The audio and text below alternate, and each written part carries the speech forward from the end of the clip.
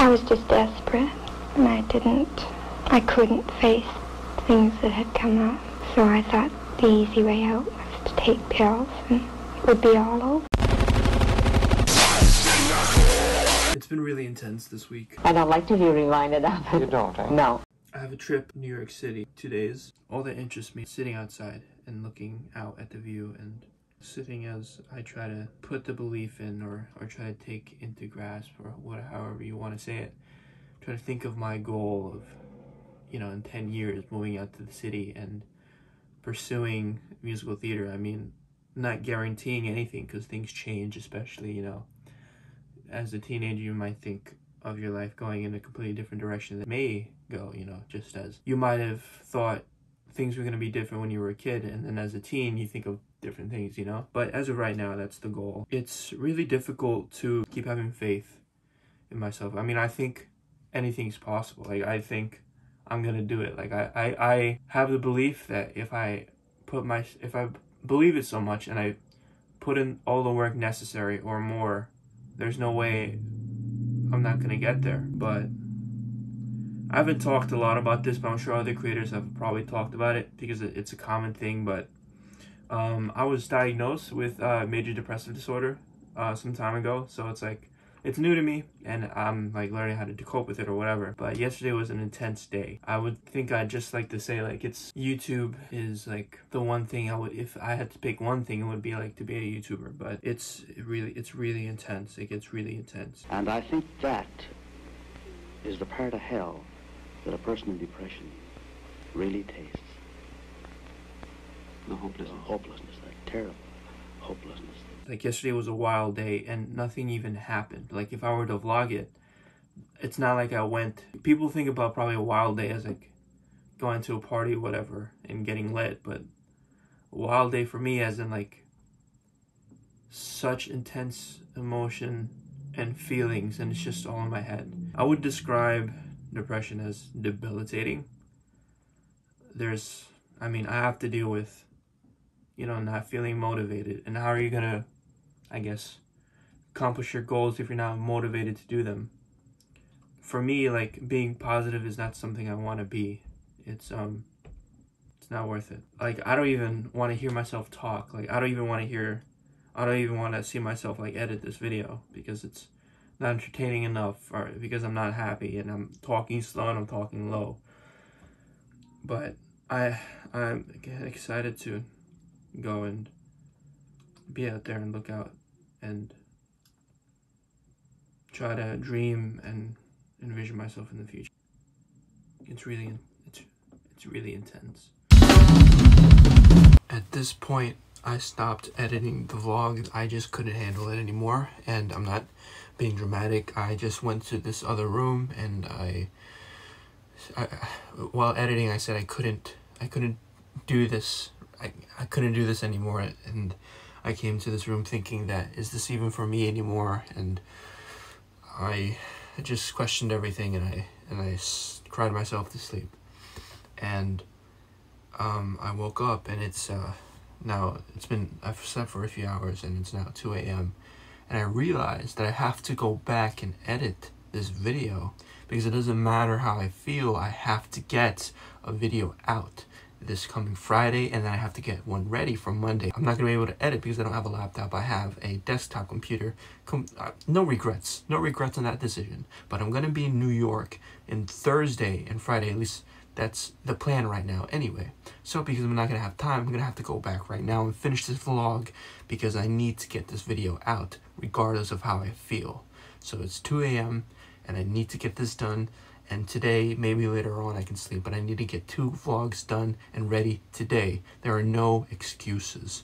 My life is war. I realized what I just made is probably too intense. What I didn't realize is I made that clip at the end without realizing that I was at the end of the whole project. Like, that was it. Like, there was nothing else to edit after that. I was done. So I just wanted to say that I make these types of vlogs sometimes, the depressing vlogs or whatever, because that's, for me, my outlet. So when I have those feelings of whatever, I feel like it's healthy to put, like, some people put it into, I guess, weights, and some people put it into, like, art. Well, this is my art. My editing software, those are my tools, and it comes from me, and I use the tools to create these videos and to put it out there. And hopefully the intention is like someone else who also might feel the same way can feel like they're not alone and they have something to relate to.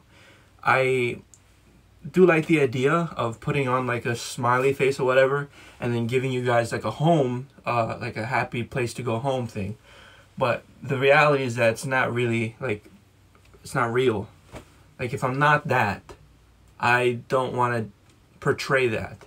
Like maybe in the future it'll happen because I love the idea of like putting on a show for you guys so that you can feel happier in your life. And this is like an escape. But as it is right now, it's difficult for me to put myself in that place because to me the authenticity and being real is the most important thing.